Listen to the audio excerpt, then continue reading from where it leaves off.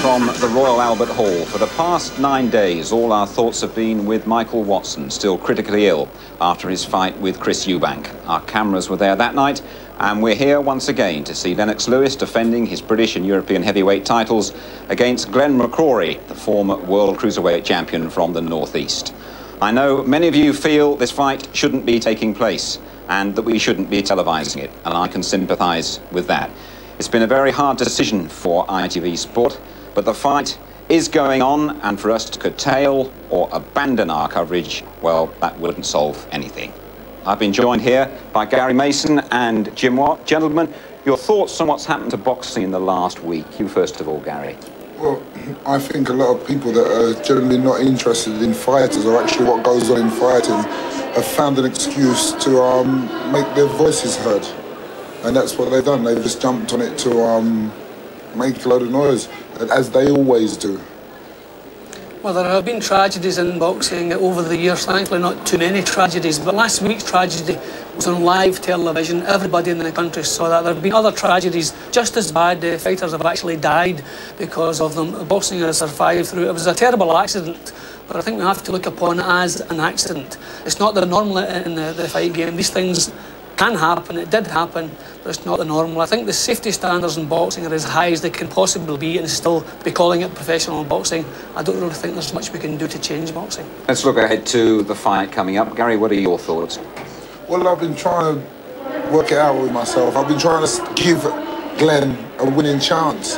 But I thought, well, Lennox is a bigger man, naturally stronger man, and he's got the ambition, which I think is going to be important in this fight, whereas Glenn has been to the top and he's trying to climb up again. And at that stage, when things start getting a bit like really hard, he might not find it there to dig deep, whereas Lewis is unbeaten on the way up, so he'll have all the courage and inspiration he needs. Quick point from you, Jim. Yeah, well, Glenn didn't cut it as a heavyweight before. He's more mature now, more experienced. He can probably put up a show, but it depends, does he really believe in himself? Thanks, gents. We'll be back with the fight very shortly.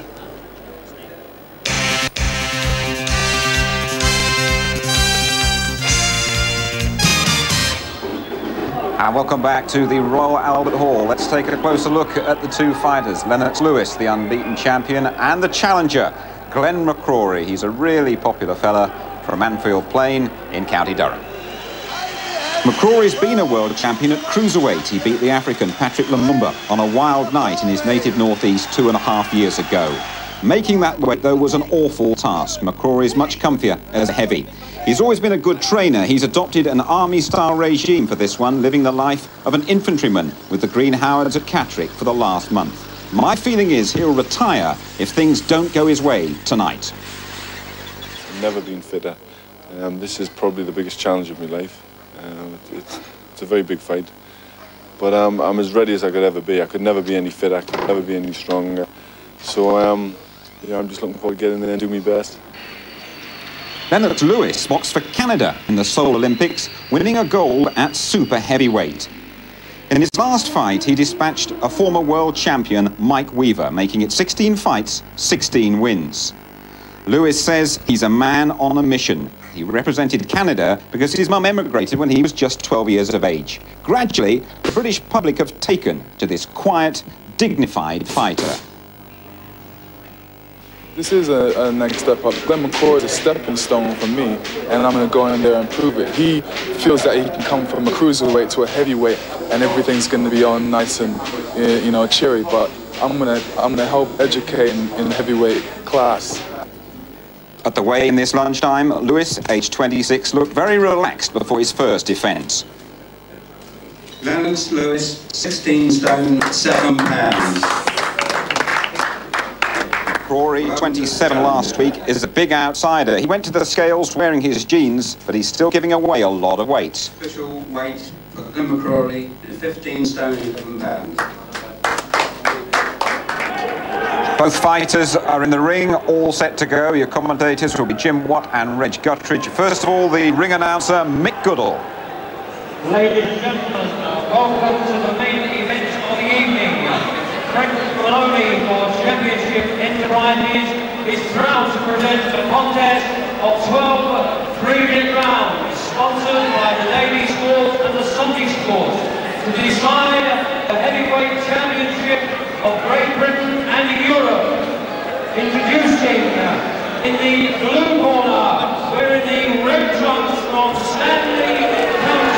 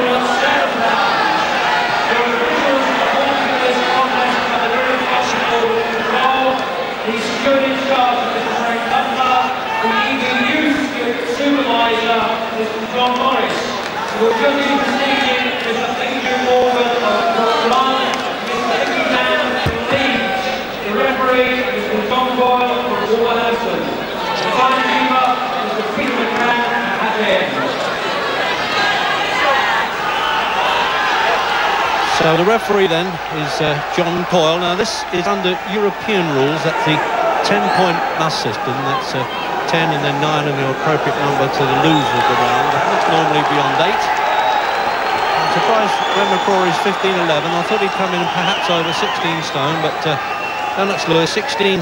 He only weighed 16-3 when he defeated Gary Mason in the 7th round at Wembley last March.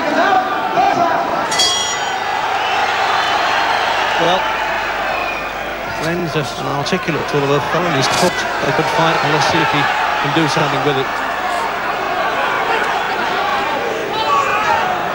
I think Lewis will want to establish himself the authority right away, and he's certainly doing that. Now, he didn't do this against Mike Weaver last time up. Oh, there's bangs around the ribs. He was beaten in the cruiserweight championship, remember, Glenn McCrory, with a body punch, but that was very weight weakened. Only 13 stone 8 those days. Well, we've seen on ITV nearly all of Lennox Lewis's fights. This is the liveliest start he's had, Jim, really, although he has had some one-round wins.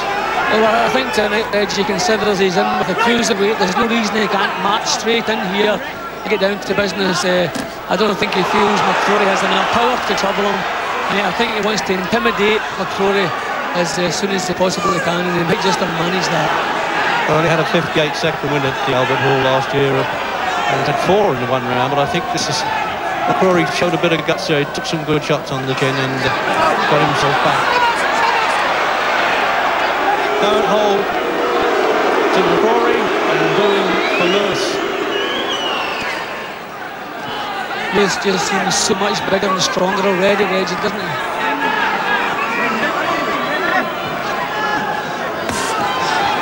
Beating a man of Mike Weaver's caliber, admittedly very much a veteran, but he did it with a perfect textbook punch, a right-hander in Lake Tahoe.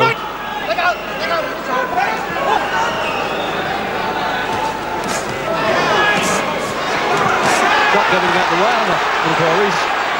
Plenty of guts though. Normally he boxes a bit and can slip punches, but he can't this one. He's catching him with every kind of punch. See, Lewis, a minute to go. Lewis has nothing to worry about what's coming back his way, Reg, and he's just moving right in and doing as he likes so far. He's run some blood already for one of those uppercuts.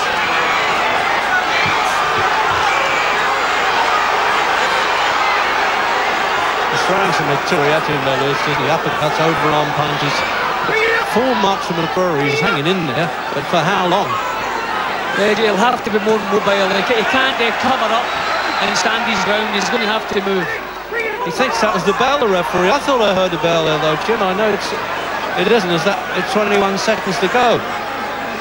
It looked as though he was going to dive in, although I think he was going to pull him off the corner there, Jim. Just as the referee moved over him, McCrory threw a couple of little punches, maybe changed his mind. But this can't continue much longer, Reg. McCrory is not mobile enough. He'll have to use his legs, but already he's feeling the pace. The roughest I've seen, Lewis, I tell you that. And the cheering, actually, McCrory surviving, I think, more than Lewis's murderers round there. Well, gentleman, Glenn on the gown there, on the tunics there at the seconds, and he certainly is. There was plenty of guts going in there, wasn't there? He's only had one recent fight as a heavyweight, and I wondered whether he really had sufficient credentials. But when it comes to the heart, he's got plenty of it. And in replay, Jim. Yeah, well, Lewis just doing completely as he pleases. That was the uppercut that started the blood from the nose. It's always difficult for a cruiserweight to come up and challenge a heavyweight, especially an up-and-coming heavyweight coming towards his peak. See the edge? Lewis is just moving and doing as he pleases. Not the slightest worried what's coming back from McCrory, just totally dominating the action. This can't continue much longer. Well, you never know the way any heavyweight contest can turn around, but it certainly looks most unlikely.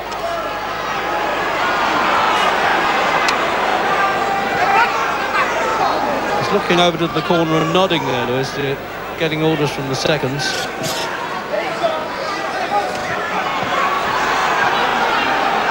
The Americans have said, well, we think this kid might be the best on the block of the young fellas coming up. And he's out to prove it, because he's already been half promised the job. That's what pro boxers call getting a contest. A contest on the Tyson Holyfield show on November the 8th. Oh, the right hand uppercut did it. And John Cause showing the finger count as well to make sure that he understands it perfectly. Get a mandatory 8.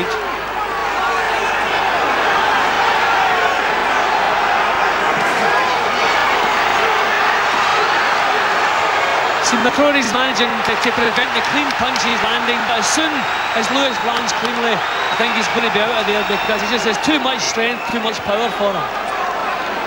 McCrory's been saying that Lewis hasn't really fought anybody that has his ability, but Lewis has taken the play away and the fight away from him, and a long right hand. Now that was a replica of the one that he caught Mike Weaver with, and I don't think he's going to make this count now. 9, and he's out. He's out in the act of rising, they call that. And the referee was quite right to count McCrory out in the second round.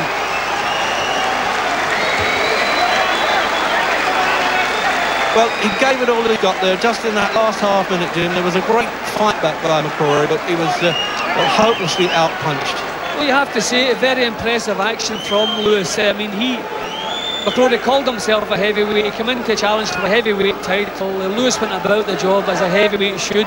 He parceled him up, never allowed McCrory into the fight at any time, completely dominated him, then got him out of there. Thankfully, McCrory didn't suffer too much as far as punishment is concerned. So that's hard as well for what they call the cut man there. Jimmy Tibbs is in the corner, who of course was with Michael Watson last week. So look at those powerful shoulders. Well, he's carrying the sort of hopes of the nation on those shoulders, isn't he? And they're heavyweight champions in Bob Fitzsimmons, and he never fought in this country. Cornishman.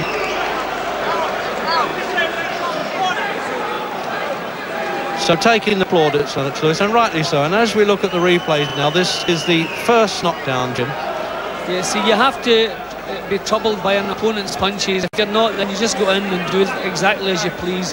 And a good little shot. The first clean shot really that landed was the one that troubled McCrory. Brave enough to come up off the floor, try to get back into the match, but he didn't have the artillery. That one just whisked by, just caught the edge of his chin. Yeah, and that was, as I said, Jim, as I said, that was almost like the Weaver punch. I mean, he's got that right hand, like poleaxing punch. You see, bingo, just caught him on the side of the chin there, and over he went. Well, we've had some chances of Britain's fighting for the championship of the world a long way. Gunnar Moore, Jack Palmer, Tony Farr, Don Cockle, Brian London twice, Henry Cooper, Joe Bugner, Richard Dunn and Frank Bruno twice. Now, can this fellow make it? He was born in West Ham, reared in Canada. Ladies and gentlemen, after 1 minute 30 seconds from round 2, McCrory having failed to beat the count, the undefeated heavyweight champion of Great Britain.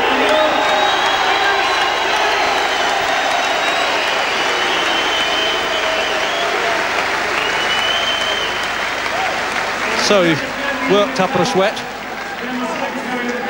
but really that was about all, and gets the European belt. John Morrissey, Secretary of the Boxing Board of Control, who's represented as steward for the European Boxing Union on this contest, and he gets the Lonsdale belt replaced, and it'll, certainly as far as Europe's concerned, it's going to take some special heavyweight to try and knock him off the pedestal. And there's McCrory now. Sad for him as well. I think his wife, Mandy, is asking him to get out the game. He's got so many other things to do, acting, running a bar, modelling, the whole bit of TV commentating, and he's very good at that too. So with so many belts around, he looks almost like a bandit. So let's get another opinion then from the man who knows one of these days might shift him, Frank Bruno. Frank, what did you think of Lennox Lewis' performance? Impressive, you know, pretty impressive. The referee could have stopped holding it a little bit, but it was pretty impressive. Now, he started better than I've ever seen him before. Yeah, usually he starts very, very slow, Gary, you know what I mean? But this time, not taking nothing away from Glenn McCrory, you know. He was a cruiserweight, he had one fight as a heavyweight, so I think he should have had a couple of more fights. I'm just glad he wasn't hurt after the Michael Watson case and everything was okay. Yes, I mean, people watching at home would think, well, that wasn't much of a match, really. It wasn't much of a match, but, you know, I'm just glad that everything's okay and he's healthy and he's on his feet and everything's okay. Just dealing with Glenn McCrory, presumably he should retire now, shouldn't he? Yeah, that's a natural thing for people to say, you know what I mean, that he should retire, you know what I mean? It's rude for people to say that he retire because he's a fighter, he's got a mortgage to pay and he's got a lot of bills to pay, he's got a wife, he's got kids, so... But we are talking about health and he's got nowhere to go. Yeah, you are talking about health, Gary, you know what I mean? But boxing, we all know that boxing can give, you know, not give you bad health, it can be bad, driving can be bad, everything can be bad for you, Gary. Right, let's talk about Lennox Lewis. Now, is this boxer world-class, real world-class? I'm not too sure, you know what I mean? He's got to have someone standing up there in front of him what can hit back and stand up, but they're guiding him at the right pace at the moment, so we just got to wait and see. Only time will tell. Will Frank Bruno be the man up there who tests him? I'll tell you, Gary, I've been at the ring for 2.5 years. I've got to get my first fight off the ground, and then you ask me that question about a couple of months' time, and then I'll answer it a bit more better, Gary. Well, let me just ask this. Let me sort of look forward. Supposing you come through the tests, we hope you do, and I'm sure you will over the first few fights. Do you see yourself fighting Lennox Lewis? Because he's claiming to be the best heavyweight around here. He's the European and British champion. Somewhere along the line, it'd be a roadblock, Gary, you know? How would you fight Lennox Lewis then? I can't really tell you on television, you know. I keep my secrets close to myself, you know. You are at the moment. I'm trying to get him out of you. Right, yeah. I thought the boxing news banned you from being around there. The British Boxing Board of Control, just for tonight, actually. It's fairly sensitive, so Yeah. I'll be talking to the boxers in the dressing room a bit later, but I'm getting the opinions out of you at the moment because we're delighted to see you around, bubbling again, and obviously itching to get back into the ring. Very, very itching, you know, Gary. Right, now, I've been disappointed in Lennox Lewis in the past, but I have to say that... But you've been disappointed in so many boxers in the past, you know what I mean? Every time you get up there, you make a name for yourself being disappointed. Well, you was I'm in a situation now where... disappointed in that one, you know, but still, you're making a name for yourself there, Well, I'm not Gary. trying to do that. I'm trying to look at things analytically. Now, Lewis, if the British public can keep faith with him, presumably has now got a really good chance of going for that World Championship. You know what I mean? He's done everything what's asked of him, you know? So he can't do no more than that. You've done everything what your editor tells you or your governor tells you to do, you know? But sometimes you get a little bit naughty. Do you think so? Yeah, I'm being kind to you tonight, though. Yeah, you're very kind, you know? I've got to buy you a drink. Not at the moment because you're in training. But with Lewis now, he's going to America. The one worry over here is, are we going to lose Lennox Lewis to the American scene? Because there's some talk about him signing a four-fight deal with the Duvers. Four-fight deal with the Duvers, but the man's got to, you know what I mean, make his bread or make his call wherever it takes him. If it takes him America, it takes him America, you know. That question you got to ask him. You can't ask me that question. You got to ask Frank Maloney or Lennox Lewis himself. You've had 2 shots at the world title. I mean, is this the country to breed heavyweights, or do you in the end have to go to America? I think in this country they're getting very, very hungry, the heavyweights, you know, because like with the recession and there's young guys, they're breeding them very, very fast up and down the country, Birmingham, Wolverhampton, London, Tottenham, all over the place. So in a couple of years' time, you never know, Gary. Good, I've enjoyed sparring with you tonight. Thank you very much. Cheers. The ball weren't bad in picking you not to go up there, but you've been very cool today, Gary. You take it easy. Well, thank you for calling me Gary and not Harry. It's no problem. You look like Harry with them glasses, but you're a bit more bigger than Harry. Yeah, I certainly am. Cheers. Thank you very much. Good, nice one, Gary. Good to join you. Cheers. Thank you. Yeah, decent little scrap, that one, between Gary Newborn and Frank Bruno. Went on a bit longer than Glenn McCrory and Lennox Lewis, but on a serious side, delighted to see Glenn McCrory up and taking notice and congratulating Lennox Lewis on a fine performance. We have more boxing action to come. We're going to get the views of Gary Mason, and as Gary Newborn said, he's going to be talking to Lennox Lewis. That's all to come. Rejoin us for that. Welcome back to the Royal Albert Hall. Lennox Lewis has retained his British and European heavyweight titles, stopping Glenn McCrory very decisively in the second round. Gary Mason, I think you always felt that the fight was going to go that way. Yes, well, it was a predictable win. Lewis did what he knew he could do. He went out there knowing that McCrory was a cruiserweight and didn't have the power to trouble him. And you saw, by the way, the fast start, he went out, took it straight to him, he was bombing away. And the one thing is, when you're a heavyweight, if your opponent can't punch, you have no respect for him. And Lennox Lewis showed that there when he went out. Just before we have a look at the action, you fought Lennox Lewis. In fact, he finished your career, didn't he, earlier this year. Have you seen a vast improvement in Lennox Lewis tonight? Well, I felt the improvement in Lennox Lewis on March the 6th. Right. I generally didn't believe in Lennox Lewis until then. And even again tonight, although he won this fight, but it's very scrappy. Lennox is a sort of opponent a sort of fighter, I think, that rises to the occasion. We didn't finish Glenn conclusively, but because it was a bit scrappy, but he seems to be that sort of fighter. When he fought me, he fought a complete different style of fight, which was the right style for that fight. Now, Gary, I said earlier on, I thought the British public was slowly taking to Lennox Lewis. I know you raised an eyebrow at that, and the reaction of some of the fans here was a little bit cool towards him, wasn't it? Well, what it was, Lennox is considered as a foreigner that has come in, and like he's beaten me just at a time when I think people are beginning to accept me. And then he's gone on and he's fighting Glenn, and everybody loves Glenn. And then the next one, then all of a sudden Frank's coming back, so they think, well, Frank's our man, let's jump on behind Frank because let's get Frank to bash up the Canadian sort of thing. That's how people are seeing it. But I think, I generally, after watching Lennox again tonight, and even from a biased point of view, which I will have obviously, I think Lennox could well go on to be a real good contender, because people say they still consider him a novice, but when you think that he's beaten someone who's had 35 fights and didn't lose any of them and could punch, and like he went through that and he did beat me, regardless of what I think or anybody else thinks, he did actually beat me on paper. So I think he's ready for most things. We'll hear more from you in a moment, Gary, but let's go down into the dressing rooms because Gary Newborn is now talking to Lennox Lewis. Talking to you nice and early, Lennox, because the fight finished nice and early from your point of view. Why did you start so quickly tonight? Well, because I had a lot of confidence going into the fight, and I wanted to be taken really seriously. I didn't think that Glenn McCrory took me that seriously, so I wanted to prove to him this is what the heavyweight class is all about. It was the best performance we've seen from you, but did you get extra confidence in starting like that because you were fighting what it was in effect a cruiserweight in the past? Not really, because I realized because he was a cruiserweight coming up to heavyweight, he would have that added speed, and because my team behind me got me in really good shape, I felt really confident going out there. Well, we can show you the moments that mattered here in the fight now, and this is the first knockdown. So what are your comments here? I had him up against the ropes and I knew he would be ducking, so he was really ducking into my uppercuts, and John Davenport always said to me, look at what you see and just react off of it. Well, this is the finish and your concentration's really there. Yeah, he said to just keep that jab up there and then throw a left, right. And it was a glancing right hand that hit him right on the chin that ended it all. Lennox, have you looked at your career and thought, why am I getting all this criticism from people like me and from newspapers you read and at times the British public? And have you sort of thought, now I've really got to move up a gear?